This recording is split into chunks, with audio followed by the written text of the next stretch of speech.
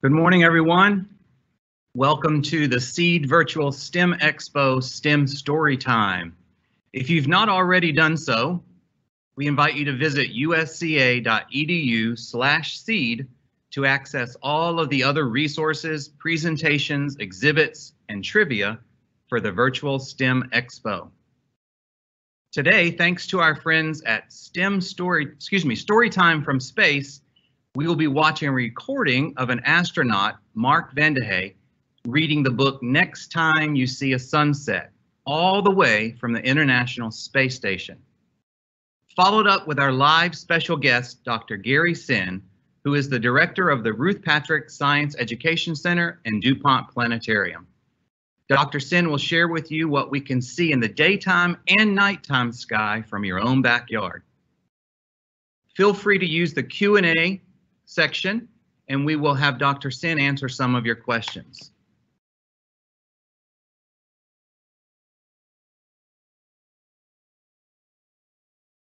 All right, so let's move over to our astronaut reading our story. Give me just a moment.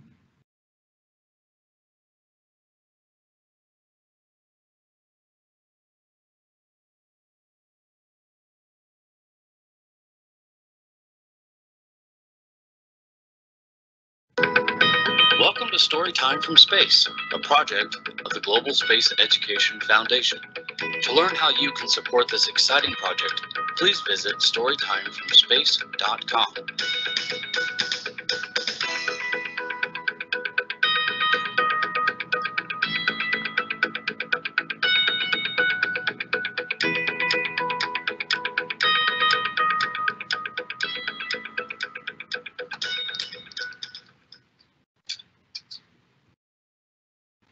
Welcome to Storytime from Space. To all of you kids in school, at home, or at your local library, or wherever you may be. I am Mark Vande on board the International Space Station, and right now we are in the airlock module.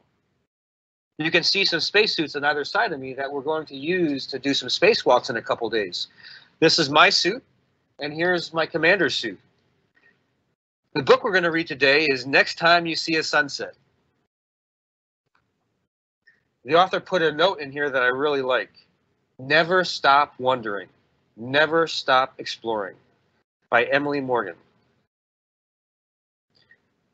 And this book is dedicated by the author for my dad, Jim Stevens, my very first teacher.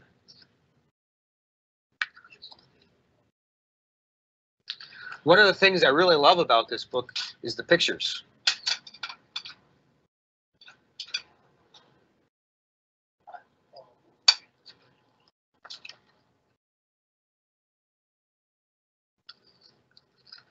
Like this one too.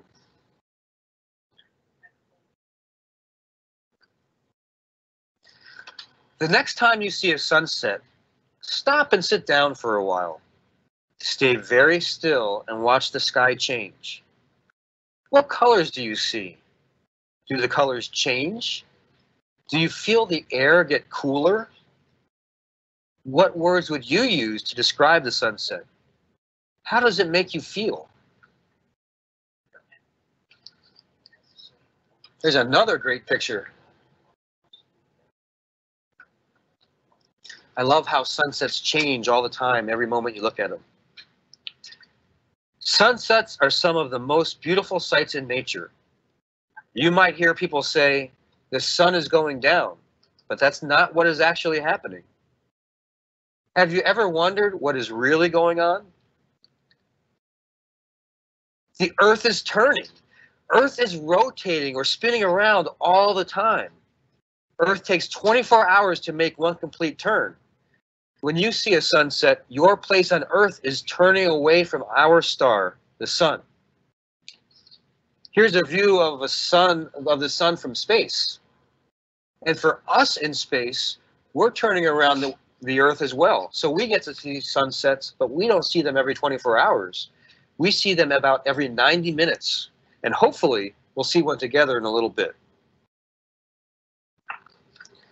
As Earth keeps turning, you see less and less of the sun until finally you can't see it at all.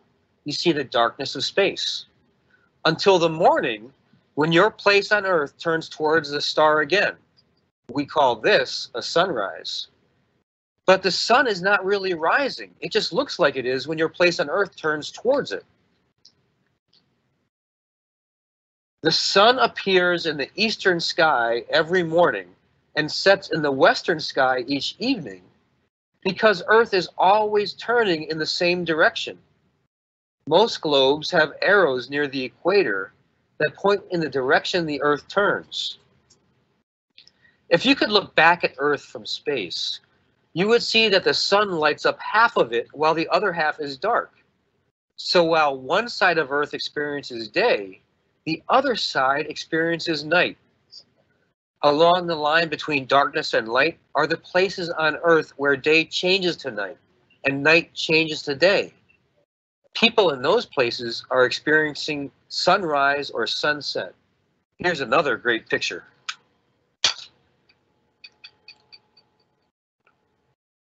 So on the space station, we see a sunset when we're passing from the sunlight into the shadow of the Earth. So find your place on a globe, then find the place directly opposite your city.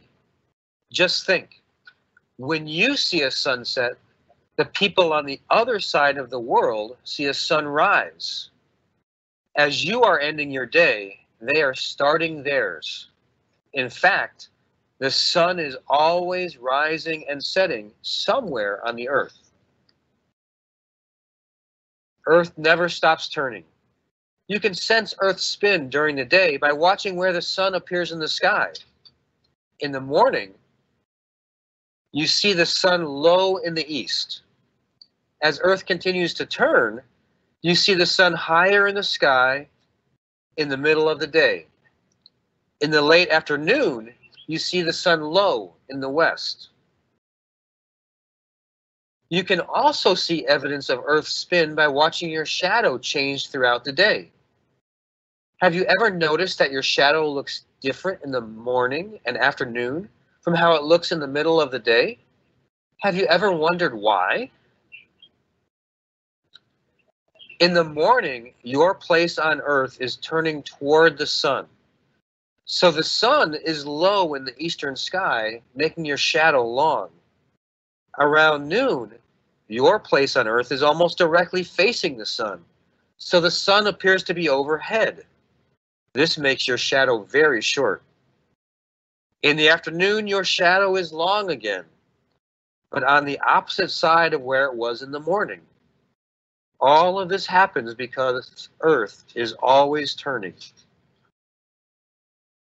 You can even sense Earth's turn at night by watching the stars appear to move across the sky from east to west.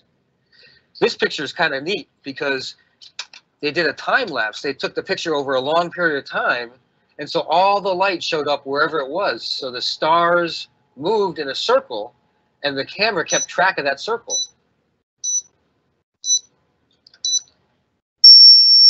That's reminding me that a sunset's coming up really soon. The colors of a sunset can be spectacular. During the day, the sky is blue, but during a sunset, the sky changes to beautiful mixes of orange, pink, red, and yellow. Have you ever wondered why? As your place on Earth turns away from the sunlight has to travel a longer path through the Earth's atmosphere to get to your eyes. This causes the light to scatter, and only the longer light waves, which are shades of red, orange, and yellow, make it through to your eyes. So the next time you see a sunset, remember that at that moment, your place on this big ball of rock called Earth is turning away from our beautiful star, the sun, into the darkness of space.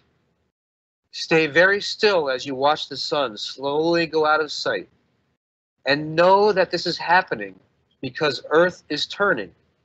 Isn't that remarkable? So let's go see a sunset from space.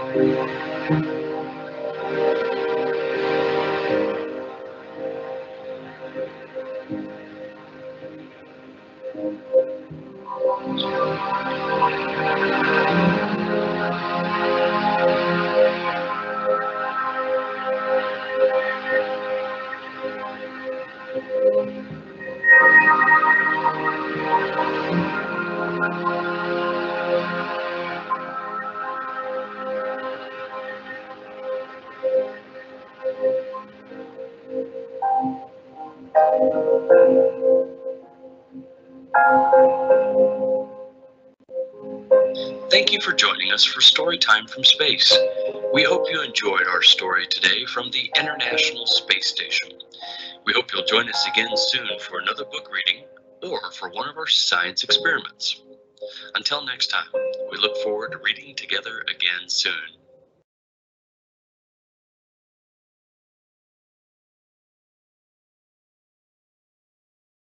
All right, wasn't that amazing? I would love to be at the International Space Station and be able to look out and see numerous sunsets throughout the day.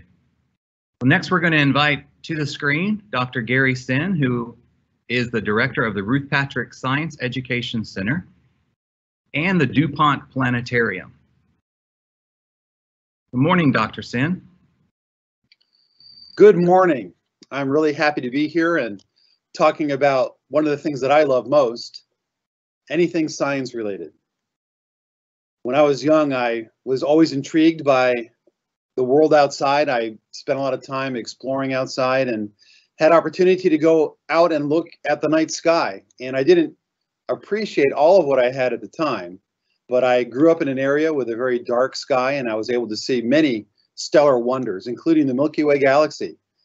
I just took it for granted. Now that I'm here in South Carolina, it's a little bit more difficult to see the Milky Way galaxy, but fortunately I can just barely make it out from my backyard under really good, perfect conditions. But I do enjoy getting out and looking at the night sky. And I enjoyed the story time about sunsets. I'm going to take a look at my screen right now and share that with you. And here we have a sunset. And this is actually the sunset today from Aiken, South Carolina. And we're going to go forward in time and watch that sunset as we on Earth are turning away from the sun, as was described in the reading. So I'm speeding up time a little bit here so we can watch the sunset. And a fun thing to do as you're watching a sunset is to watch for the first stars that appear in the sky. Maybe even have a contest with somebody to see who can see the first of the stars that appear in the night sky. So the sun has set at this point, but there's still an effect from the sun. The sky is still pretty bright. can't really see any stars yet, but if we keep going a little bit later in time, oh, here's one. One of the wandering stars that the ancient astronomers used to call it. It is the planet Jupiter. So if you look to the south this evening, and in fact for the rest of this year, to the south and the southwest, you'll be able to see Jupiter. And soon later, you'll be able to see Saturn. And you can see some other stars appearing now. If we go on over to the eastern part of the sky, rising in the east, right after the sun sets, is the planet Mars. So October is a great time to be able to see 3 planets, Mars especially, because Mars, right now in October of 2020, is closer to Earth than it's been in about a little over 2 years. And over the next month or so, it'll be nice and close and large, and it'll be 2 more years, a little over 2 years from now, before we can see it this large and bright again. I'm going to go back to the south because I'd like to look at our planets Saturn and Jupiter a little bit more. We'll go forward in time a little further. And as the night goes on, Saturn and Jupiter will get lower in the sky. There are some other nice bright stars. Antares is a nice bright star. It's a red giant star. In fact, you can make out the red giant star, the color actually in the sky. If you were to look at Antares, down low in the south, it's going to be the brightest star visible. I'm sorry, but the word Antares won't be up there in the sky for you. But if you look in that area, find that bright star, you should be able to see it and kind of glance to the right or left, looking away from it. We call this averted vision. You're not looking directly, but you're averting your vision away from the object. That allows the sides of your eyes to focus on that object, and the sides of your eyes can pick up those faint colors better than looking at it directly. And you should be able to see that it's a red giant star. That particular star is part of the constellation of Scorpius, which is the scorpion right here. Near Saturn and Jupiter is a fun constellation. This is the constellation of Sagittarius. And what is fun to me is this center portion of the constellation. And if you tilt your head a little bit to the right, you might be able to pick out a shape there. And it might remind you of a little song that you learned as a young child. I'm a little teapot, short and stout. Here is my handle there on the left-hand side. And here is my spout there on the right-hand side. And you have the lid and the body. So there's a little teapot in the sky that you can find. And that is the constellation of Sagittarius. At this time of the year, a great group of stars to see, almost straight up right now, is what's called the summer triangle. There are 3 bright stars there. This one here, Vega, Altair, and this one was called Deneb. But those 3 stars are brighter than any others around. And those 3 stars form a triangle shape. It's called the summer triangle because all summer long, from dusk to dawn, that summer triangle is visible. It's still visible now, even though we're in fall, because it's going to start straight up above our heads during the early evening, right after sunset. By midnight, or maybe a little bit after midnight, it'll start to set in the west. But it's still very visible and a good object, or a good group of stars to look at this time of the year. Another fun group of stars that I like to look at is this one right here. This is called Cygnus the Swan, and this center section, if you tilt your head a little bit to the left, you might make out it forms the shape of a cross. This is known as the Northern Cross. There's another cross that they call the Southern Cross. If you live in the Northern Hemisphere, you can see the Northern Cross, which we can see. If you live in the Southern Hemisphere, you can see the Southern Cross. I wanted to mention this one because Cygnus the Swan, if you imagine the tail and the head down here, these are the wings, is flying down the Milky Way galaxy. And that's that little faint path of light that you can see there.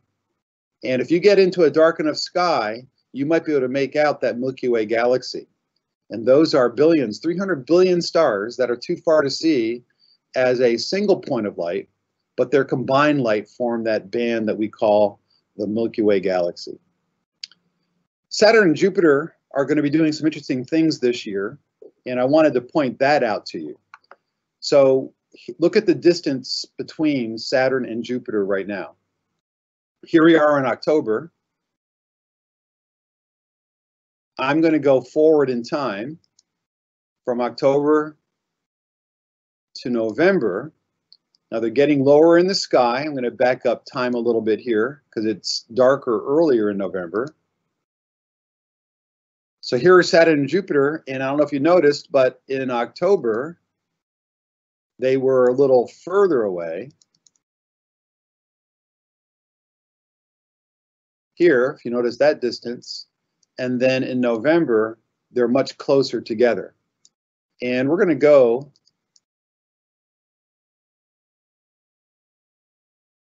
a little bit further day by day, and I'd like you to notice this day. Right in here, we have the moon approaching. So this is middle of November. Here comes the moon approaching Saturn and Jupiter on the 18th, and then the 19th of November, the moon just goes past Saturn and Jupiter. Now this is happening in the evening sky right after sunset. We'll continue going forward and notice Saturn and Jupiter are starting to get even closer together until we get into December. And the moon comes by again, the same about time, middle of December. The moon is coming close to Saturn and Jupiter. We're going to go up a little bit higher. Don't want the sun to get in the way. Because in a few days, watch how close they are. And on the 21st, they are so close together that you can see both planets in a telescope eyepiece at the same time. So that'd be a great treat if you have opportunity to have access to a telescope. At that time of the year, our observatory will be open on the same day that we have public planetarium shows. And those two planets will certainly be targets of our telescope in the Bechtel telescope on the roof of the Ruth Patrick Science Education Center at USC Aiken. So there's just a little bit about our night sky, a little bit about the things that you can see, the planets especially. And I'm going to pause there and thank you for coming and joining us for our little bit of a look into the night sky.